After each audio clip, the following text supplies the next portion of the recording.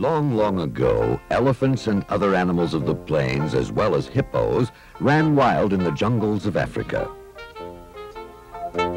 Webster's dictionary defines the hippo as having a thick, hairless body, short legs, and a large head and muzzle, found in and near the rivers and lakes of Africa. Over the years, hippos were forced to take sanctuary in the water because of the exploding human population. With the help of Wolfe Coach, makers of custom vehicles, and the engineering expertise of WCVB TV in Boston, together they have brought the hippo out of its native waters to become an integral part of the television medium for the human population. Technology has finally come of age. This is the new age of the hippo. Conceived by WCVB TV, the new Hippo is small, requires minimal manpower, and is the state-of-the-art in order for compactness and versatility. It has capabilities for a 3-camera live remote with moderate audio requirements and is considerably cost-effective. And as a production tool, it's a dream. No longer will you have to charter a bus to transport your crew to the site of your 40-foot moose of a remote truck. The Hippo needs a minimal crew of 3 and takes about 20 minutes to set up and be ready for shooting your production. Only 21 feet long and 12,000 pounds, the Hippo will take you and your viewers to places where television never thought to tread. We could talk on and on about the 1-inch videotape machine, the 2 Ikegami HL51s, and RCA TK76, the Grass Valley switcher, and all the microwave gear housed in the Hippo. But instead, we'll give you a quick musical tour.